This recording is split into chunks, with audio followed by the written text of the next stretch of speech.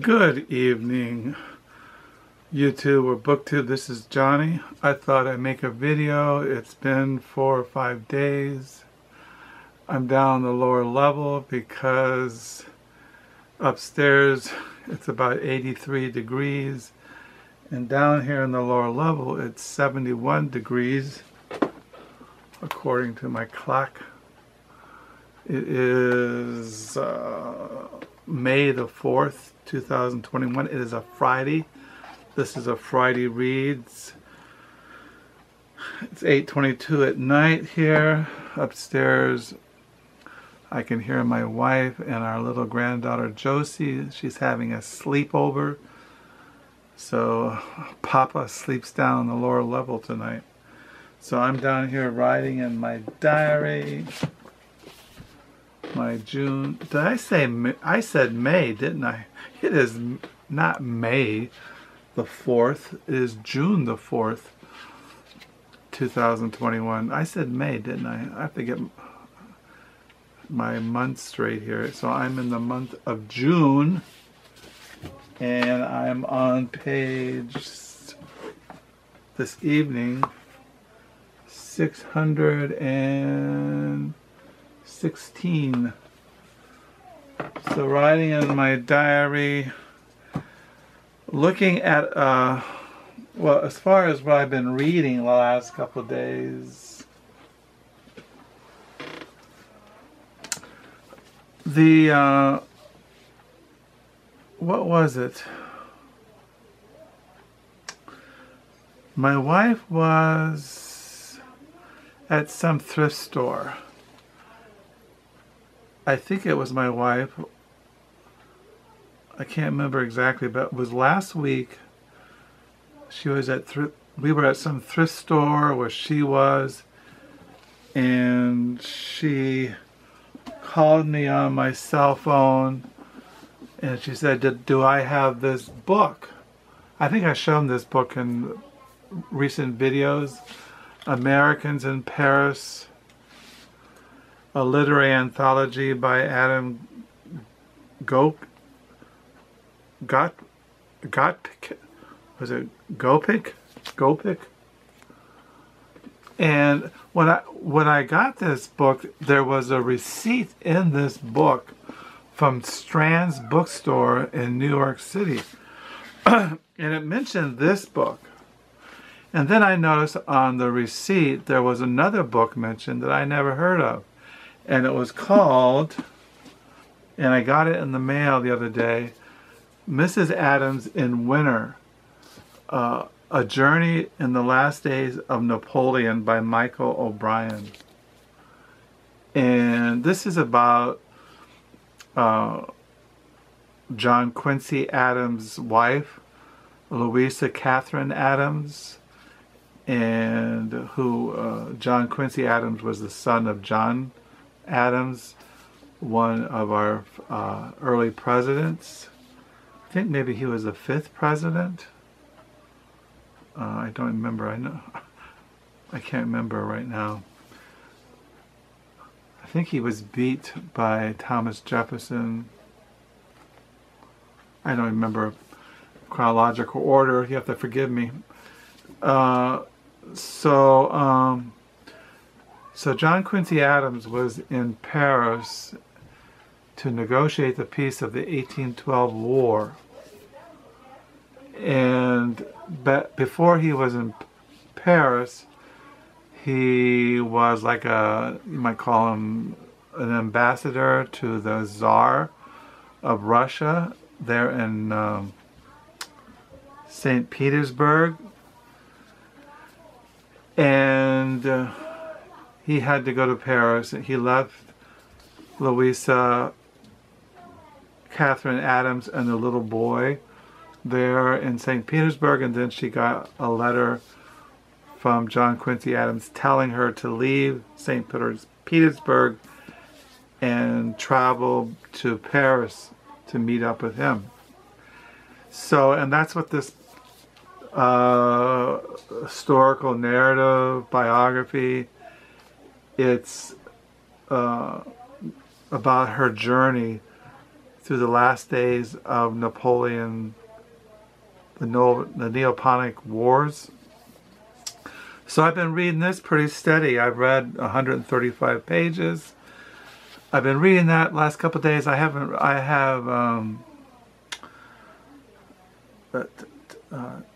tinnitus, or something in my head where I have ringing and buzzing all the time. I have to see an ear specialist on June the 15th. So I have constant ringing in my ear. This noise, and it's been very irritating. So I've been trying to read this as a distraction and taking some anxiety pills, some Xanax. So I've been reading this pretty steadily last couple of days. I have been reading selections from this.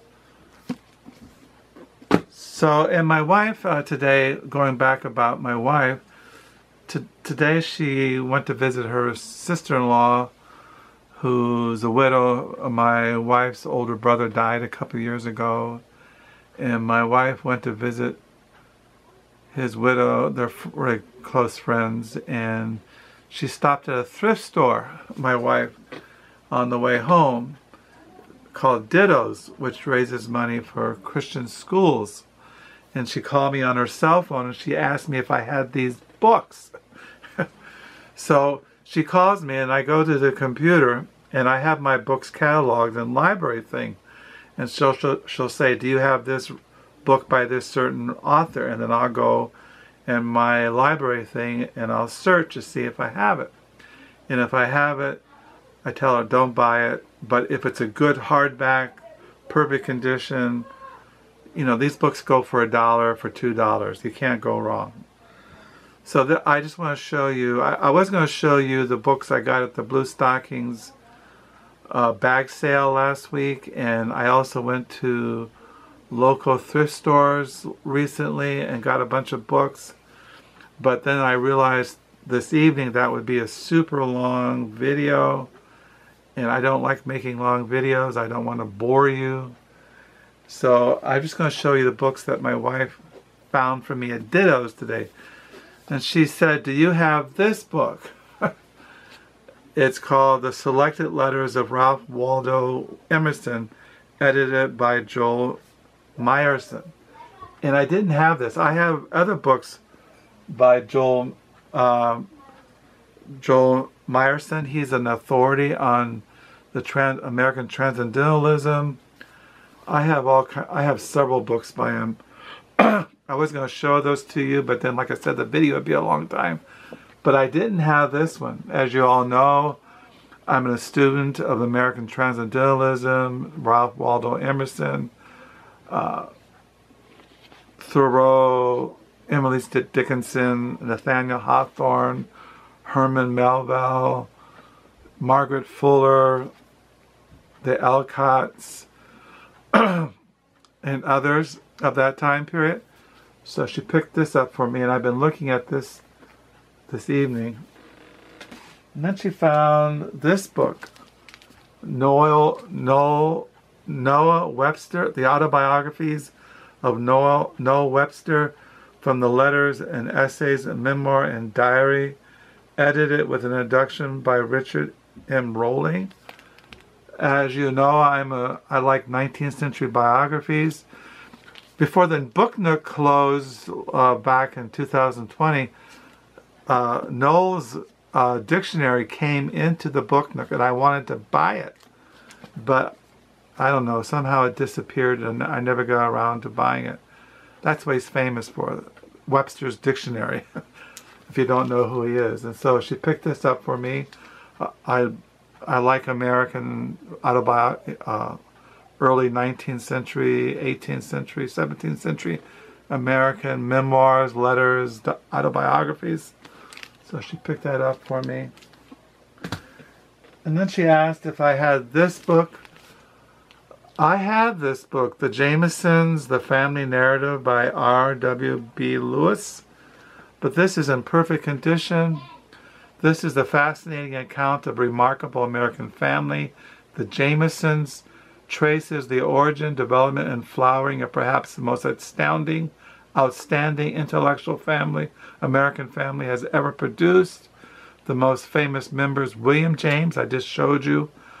I just picked up a used William James biography. Foremost psychologist and progressive thinker of his time. Henry James, you know I collect everything I can on Henry James, the writer, great novelist, a man of letters, and the brilliant sister, Alice James, political radical and lifelong invalid. I have her biography over there in my William James collection. Were devoted siblings who suffered from an inevitable and sometimes unconscious sense of rivalry. So then it goes into the Jamesons. She got this for $2. It doesn't even look red. Perfect condition. I said, pick it up. And then she found this biography on Frederick Douglass by William S. McFreely. I don't have any biographies on Frederick Douglass, but I have other biographies by William S. McFreely. I have his Pulitzer-winning biography on Ulysses S. Grant by William S. McFreely. This is a very famous biography on Grant. And then I have this biography by William S. McFreely, Portrait, the Life of Thomas Eakins. He was a very famous portrait painter. He's famous for his painting of Walt Whitman and other 19th century Americans. He's a very famous painter, and I've had this for a while. It came into the Book Nook. I got it at the Book Nook. As you all know, the Book Nook is opening on June the 14th. I'm scheduled to back to my old shifts, Monday 10 to 1 and Friday 10 to 1. Carol's picking up a shift on Fridays from 1 to 3. And plus she'll be with me in my own shifts. So McFreely wrote this, Portrait, the Life of Thomas Eakins. Thomas Eakins, a native of Philadelphia, painted two worlds, one sure of its values, the surgeons, inventors, musicians, and ethics of his time. Another reflected his struggles with depression and sexual identity. So he wrote, he's very famous early American painter. So I had this by McFreely. And then she picked up this book, The Civil War World of Herman Melville by Stanton, Garner. I have a hard time finding biographies on Herman Melville. I do have his novels. Of course, he's famous for Moby Dick and his short stories of the South Seas. And but this is in perfect condition. It doesn't even look red. So she picked that up. It was only $1. So this is The Civil War World of Herman Melville by Stanton, Garner. So I was kind of excited to get this. I want to read more about Herman Melville. As you know, I have a huge Moby Dick collection. And then she picked up this book at Ditto's along with the ones I just showed you. New York collection from the Harper's magazine from the early 19th century of Harper's. It's all articles from the Harper's magazine on New York. I was looking at the one today called Literary New York, about the early literary scene in New York, about the Bohemians, which I've shown you before. This book on early Garrett's Pretenders and the History of Bohemianism in America by Albert Peary. I showed you this book in the past. So I was pleased, you know, I collect books in New York City. I'm always collecting books in New York City. New York City from New York. Major city of the world. So she got me that. So that's the kind of books that she got me today at Ditto's. I wasn't going to go back to Ditto's, but I was feeling, like I said, my ear, I don't feel well. But I might go back in the morning. Carol says she got all the books she saw in history, but sometimes my wife doesn't see everything. We all have different eyes and how we see things. And so I just have to also quench my own curiosity. Maybe she didn't see something that I would see that she wouldn't see. But I've been looking at this tonight down here in the lower level, reading the introduction to the Selected Letters of Ralph Waldo Emerson, edited by Joel Myerson. And I've been reading Mrs. Adams in Winter, A Journey, Last Days of Napoleon by Michael O'Brien. Really enjoying this. It's also about European history as she travels through Prussia and goes into Germany and parts of Russia, and he goes into that time period, what took place historically in the past, the wars between countries like Sweden with Russia and Russia with French, with Napoleon, and the Tsars and Napoleon and all those kinds of things. So it's very fascinating if you're into 18th and 19th century European history, Russian history. If you're into one of the reasons why I bought this book is I have a huge John Adams and Abigail Adams collection. I have John Quincy Adams collection, and I don't have many books on Louisa Catherine Adams, and so I wanted this for my Adams collection. Of course, you all know I'm into Henry Adams, who traces his family history back to John Adams, Henry Adams. I just showed you that book. This book here. I showed you this, The Last American Aristocrat, The Brilliant Life and Improbable Education of Henry Adams by David S. Brown. Yeah, it says here,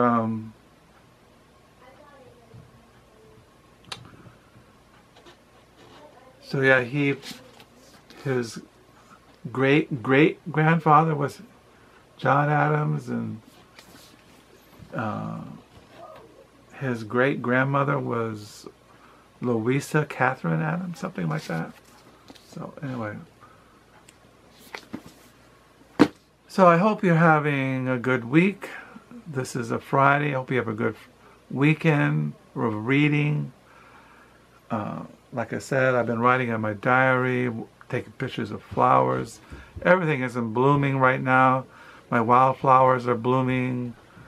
The roses are blooming. The peonies are blooming. It's going to be in the 80s and 90s the rest of this week. And so yeah, I'm just praying for healing, that the Lord will restore my hearing. Keep me from freaking out. You know, I suffer from anxiety and panics and depression and lack of assurance and dread and fear and all those things, especially when I hear about what's going on in American politics and the environment, droughts and wars and pestilence. And I just have to believe that Jesus is coming soon and that He's reigning over the heavens and the earth. So once again, thank you for your comments. Thank you for your support. Do pray once again that you are healthy, that you're vaccinated. If you're not, get vaccinated.